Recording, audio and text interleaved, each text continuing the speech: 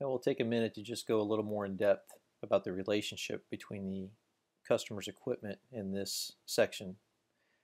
So we're tracking the details about make, models, and serial numbers about the customer's equipment that we may want to service. We may want to set them up on a preventive maintenance schedule. Well, we've got hyperlinks to the details about this piece of equipment. So clicking on this link is the same as if I went to the Home menu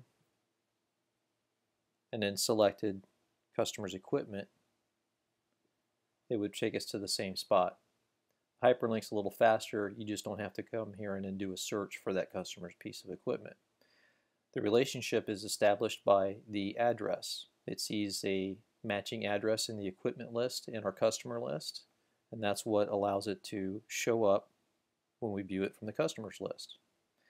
Now you can create new or additional pieces of equipment, so you can track an endless number of items at each location by tapping into the next empty row, and that will create a partial record in the equipment list that you can then click on the hyperlink and finish filling out the details, such as the last dates of service, out of contract dates, service intervals, and set them up on a preventive maintenance schedule.